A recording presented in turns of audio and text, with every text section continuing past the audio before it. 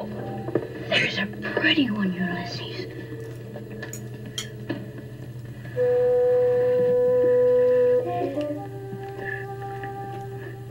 There it is. Hello BookTube, I'm Sean the Book Maniac. Welcome back to my channel. Here I am with a standing Friday read, standing by my open curtain because there's some natural light, and this is my best side. You can't see this side, I don't know.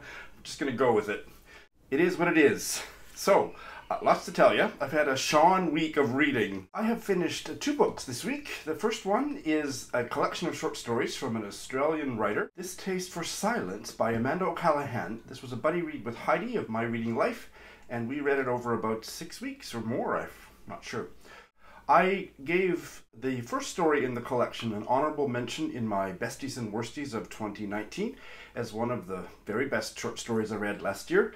And the other thing that I want to start my comments out by stressing is that Amanda O'Callaghan, on a sentence-by-sentence level, is an amazing writer. There were so many sentences, I think I quoted her about 3 times in my Sunday sentences, so she writes a good sentence.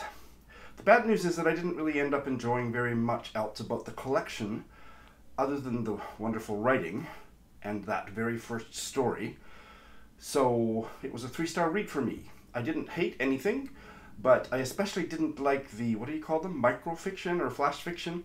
There was 1 or 2 at the beginning where I thought it was enough to create an intense emotional atmosphere, and then after that I felt all of those fell flat for me.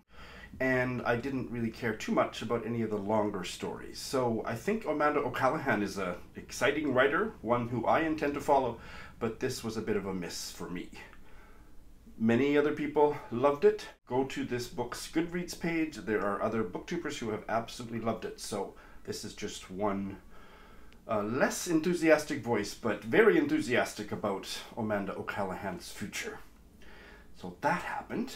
And just about an hour ago, I finally finished this 700-page biography of the Pankhursts, The History of One Radical Family by Martin Pugh. This started out as a buddy read with Britta Bowler, but she got so irritated with me.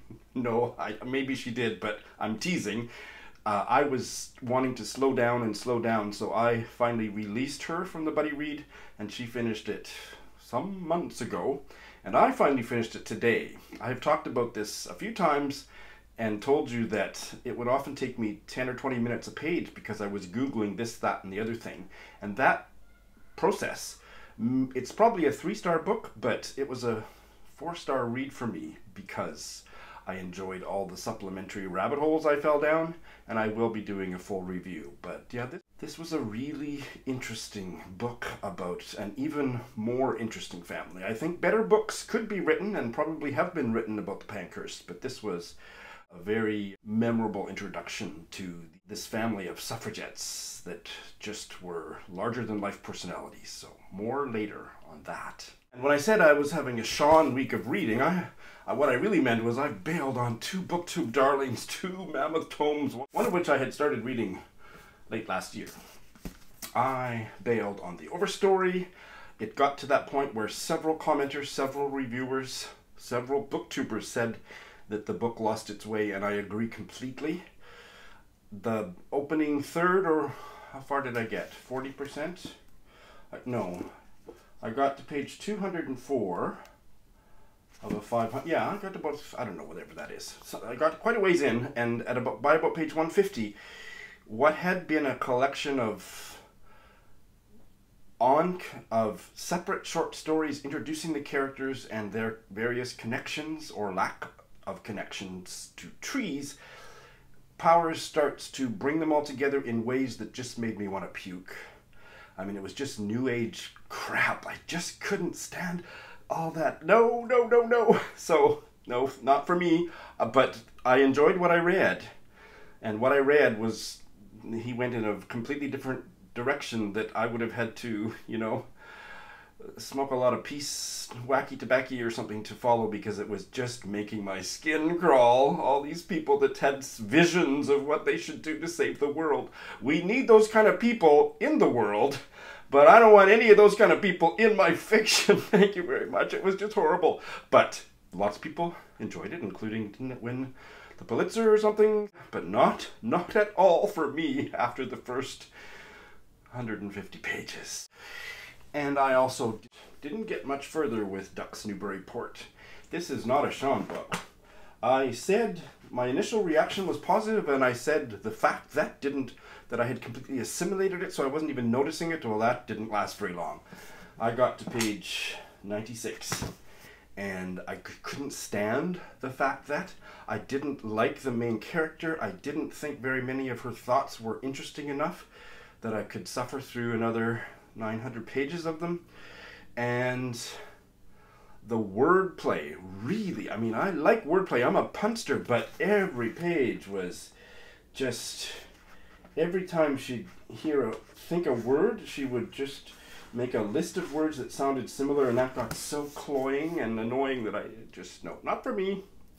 Obviously a book for many other readers, and I certainly don't think it's a terrible book. It's just definitely not a Sean book. I'm so glad to put this to one side. I'm worried I'm going to get it for the BookTube prize judging. Is there a God? So because I got some duds out of the way, I have brought a bunch of new stuff in. One of my plans, if I have a plan, I don't like talking about plans or making New Year's videos or any of those kind of stuff. It's just, no, not my style. But here I am referring to a kind of an inchoate plan I have, which is to always have a tome on the go. So I replaced Ducks Newburyport with this tome, The Eighth Life by Nino Harachvili, translated from the German by, should be on the cover and it's not, by Charlotte Collins and Ruth Martin.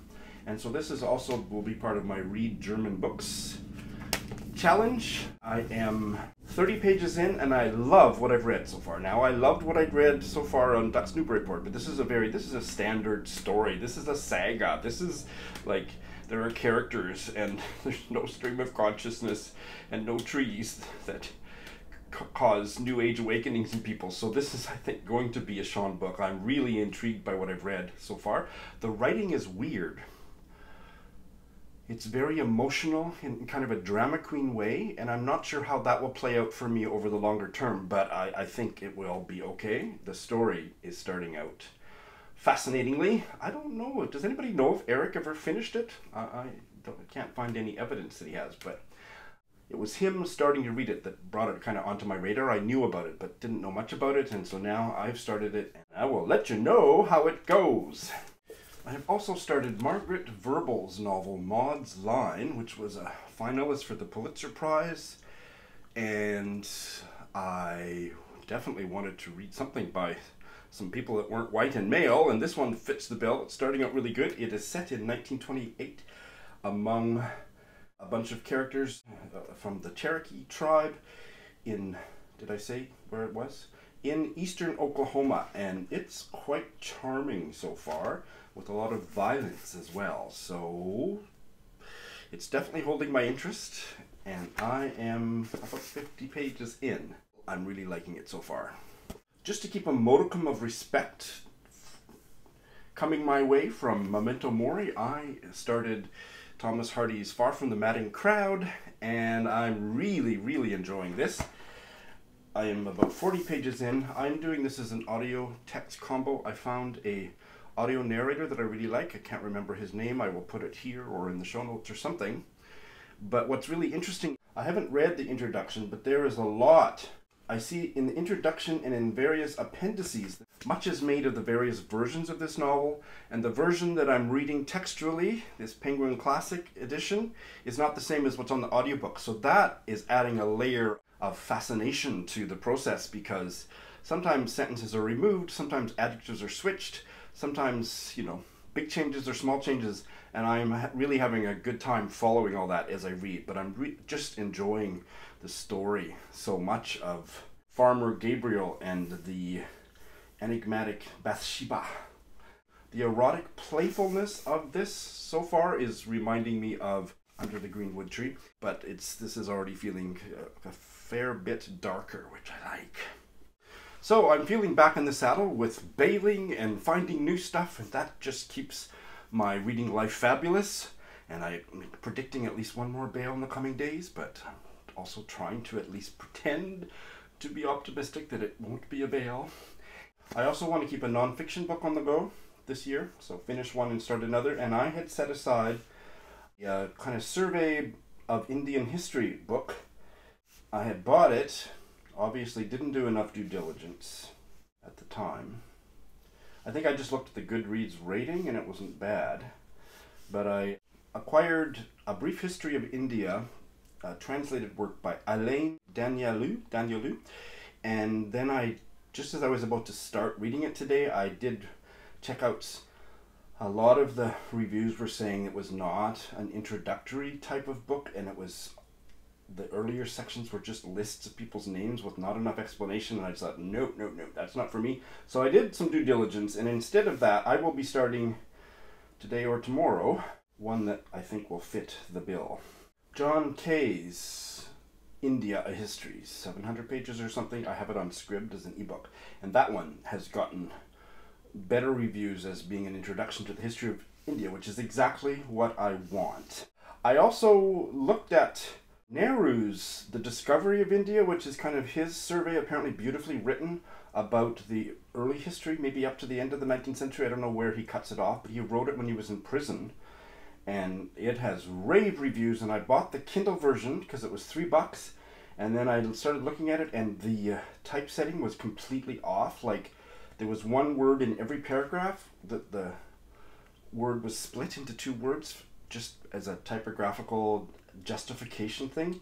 Once every paragraph, that was going to drive me crazy, so I returned it immediately, and I will consider getting a paper copy of it. That's the first time that's ever happened to me, other than classics. Sometimes you get a classics ebook and the typesetting's off.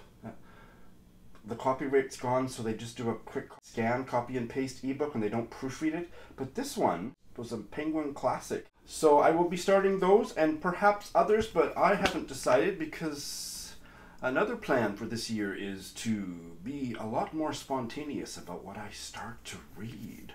I'll keep you in suspense because I'm keeping myself in suspense, but I am feeling really pumped about my reading life, and may it continue for me and for you. Thanks for watching.